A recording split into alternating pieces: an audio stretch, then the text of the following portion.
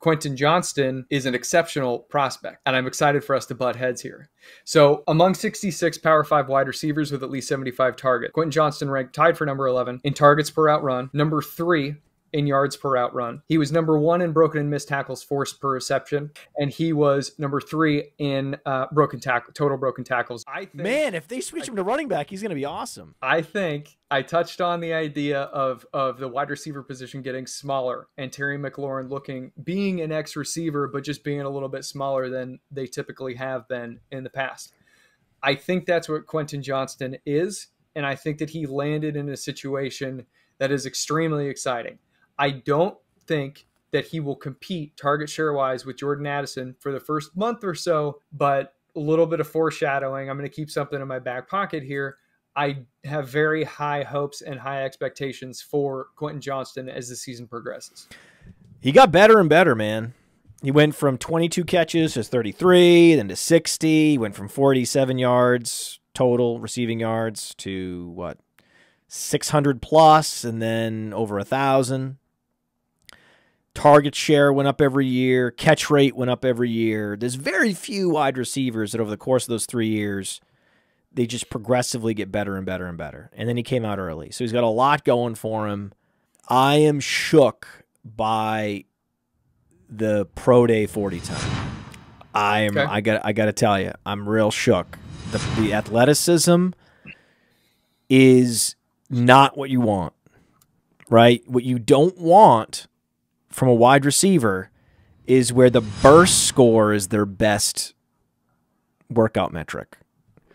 The receivers with the high burst scores that are lower than their 40 times and they have bad agility scores, it's Dante Moncrief, it's Josh Doxson. There's a long history of this shape of workout metrics, and it hasn't worked out well. Now, that where a lot of the metrics you're citing are once the ball is in his hands, where the opposite is true with Addison, where he is winning before the ball gets to his hands. He is the one creating separation, and especially in Dynasty, I'm more looking at a Deontay Johnson because I want that safe floor. I have this guy for his career. I want the guy that's going to go out and command targets with separation. I'm worried about Johnston there. That's my one worry. He's going to get out there and he's going to be a field stretcher that's not fast enough. And he's going to be a player they need to scheme touches for.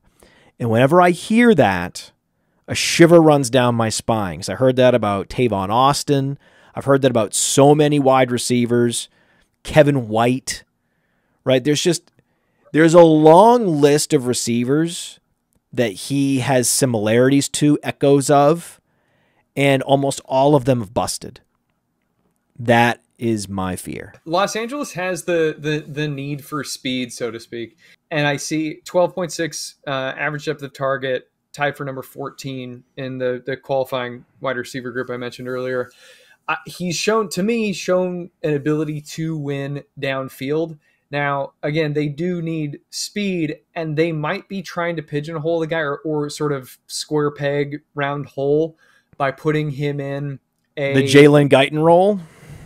Yeah, but I have less concerns about his talent, and it won't surprise me if what we see ultimately is they try to get him to run down the field more and more, and he's just more suited in the traditional, I guess maybe they'll try him in like a Sammy Watkins kind of role where it's like an X receiver who plays further downfield sort of deal. But Mike Evans is the one who's been prowling the deep end for a long time, or excuse me, Mike Williams. And he's not that fast, but it would just make a lot more sense to me for the pieces to mesh together if they just continue to send him downfield and they have Quentin Johnston work in the intermediate to deep area, and they just play another year without. You think that's what they might do, but I can tell you they're not going to do that. They've actually been bringing Mike Williams closer to the line of scrimmage. He's getting older. He can't win downfield. He's actually been better on slants, as his career has aged. He's aged. Mike Williams has aged actually better than people think, or most people think. What I'm saying is Quentin Johnston won and away in college that has a very difficult time of translating, or at least a low probability of translating, when these other players like Jordan Addison, who is smaller, right, who is less athletic, but the way he wins in college translates well to what they're going to ask him to do and how he'll be able to win at the NFL level. That's why I prefer Addison.